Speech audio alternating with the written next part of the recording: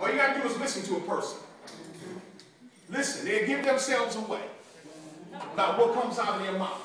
Well, you just messed up. You opened up your mouth. Listen, let's turn to Genesis 8:20. We're talking about the altar tonight. Turn to Genesis 8:20. We're talking about the altar tonight.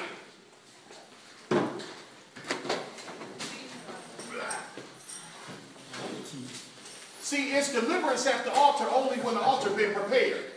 Ooh. I'm going to show you tonight how to receive a true foundation. Don't walk up to anybody's altar.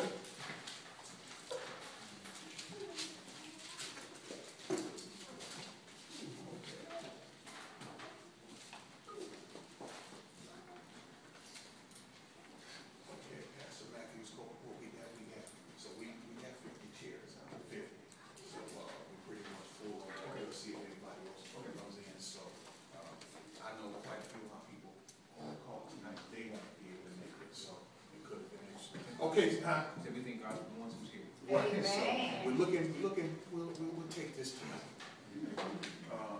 Go ahead and read that. And Noah builded an altar unto the Lord, and took of every clean beast, and of every clean fowl, and offered burnt offerings on the altar. Read that again.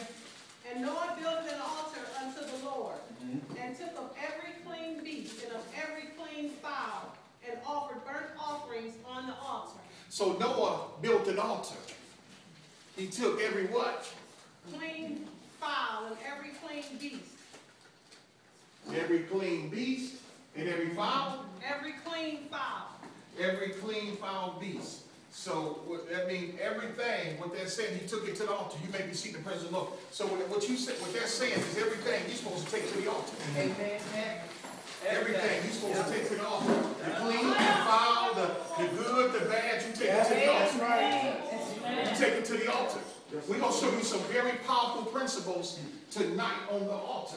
Tonight is going to be some very, very powerful blessed principles that's going to bless your life. 2 Kings 18:22.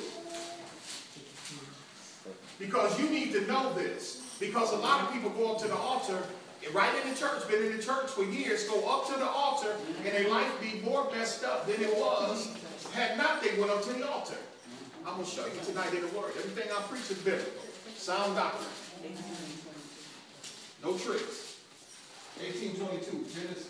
1 Kings 18:22. Right.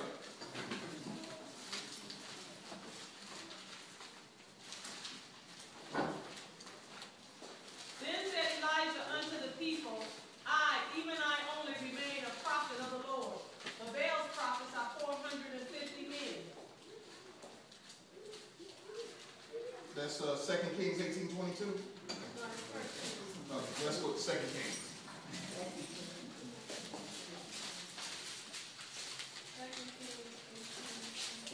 2 Kings 18:22. But if you say unto me, we trust in the Lord our God, is not that he whose high places and whose altars Hezekiah hath taken away, and have said to Judah and Jerusalem, ye shall worship before this altar in Jerusalem? Say that, read that again. But if ye say unto me, we trust in the Lord our God, is not that he whose high places and whose altars Hezekiah hath taken away, and have said to Judah and Jerusalem, ye shall worship before this altar in Jerusalem? Now, what that is saying, anytime, one of the things that you do, whenever you come before the altar, you always come in the spirit of worship. Amen. Amen. In the spirit of worship. See, a lot of people, they come to the altar, they may come to the altar praying, that's good. But you didn't come in the spirit of worship. So God ain't going to meet your request, the Lord ain't going to move. See, you got to come the way the word say come. That's where a lot of Christians, see, a lot of Christians, once again, is not trained. You can come in the spirit of prayer, that's good. A lot of people say, okay, I'm coming up to the altar. And I'm praying. Oh, Lord, thank you, Lord. I thank you for what you're doing. That's good, but you did not come in the spirit of worship. Worship. That's good. Your average Christian not going to come to the altar. Thank you, Lord. Oh, what you're doing. I thank how you saved my family. Lord, deliver me from my enemies, Lord. That's good. But the words say you come to the altar in the spirit of worship. Worship, what is worship? Oh, Lord, I thank you. I can't make it without you, Lord. I can't do without you, Lord. Lord, you the greatest, Lord. You the best thing that ever happened to me, Lord. Lord, I worship you, Lord. Lord, I just worship you, Lord. I don't ever want to let you go. You the best man I've ever had. You the best friend I ever had. I don't know, Lord, I couldn't make it 20 minutes without you, Lord. If you left me out of my life, that's your spirit. Worship.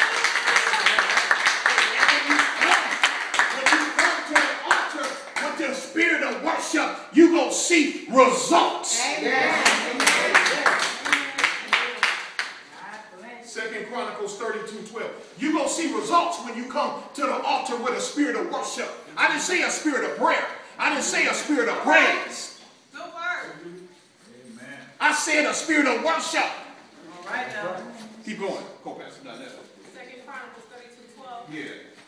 Have not the same Hezekiah taken away his high places and his altars, and commanded Judah and Jerusalem, saying, ye shall worship before one altar and burn incense upon it? Burn incense upon it. Incense is once again, incense is worship.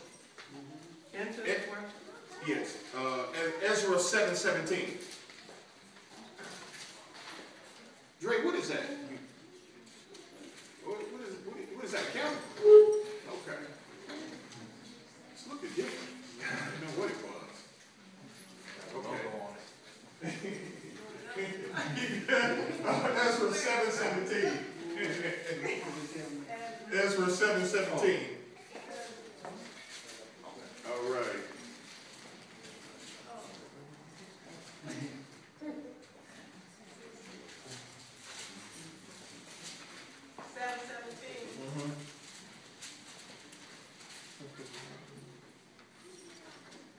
That thou mayest buy speedily with this money buckets, rams, lambs, with their meat offerings and their drink offerings, and offer them upon the altar of the house of our God, which is in Jerusalem.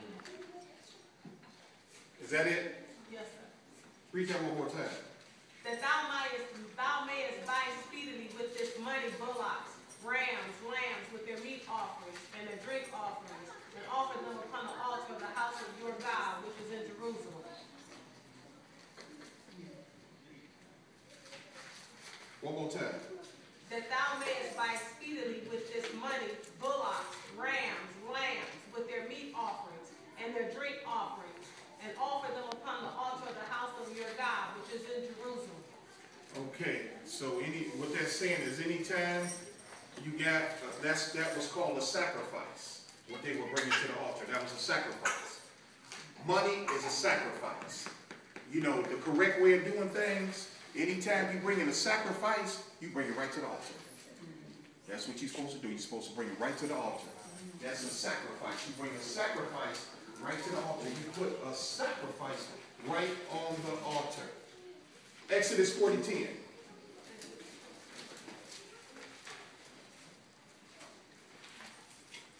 Exodus 40:10. You ever seen people run up? Boom. Now, sacrifice is something different from your tithes. Mm-hmm. Your tithes is one thing. A sacrifice is another. Keep going. And thou shalt anoint the altar of the burnt offering. Thou shalt anoint the altar. So before the altar is even used, the altar is supposed to be anointed. Mm-hmm.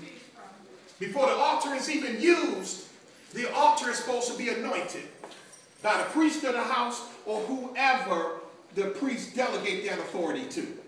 Because the priest got the ability to delegate the authority. The priest is the leader, the shepherd of the house, the pastor of the house. The priest got the ability to delegate the authority. So at the altar, before you even go up to that altar, that altar is supposed to be anointed.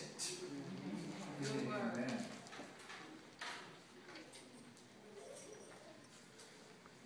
So when the altar is anointed, the altar is prepared now because it's been anointed.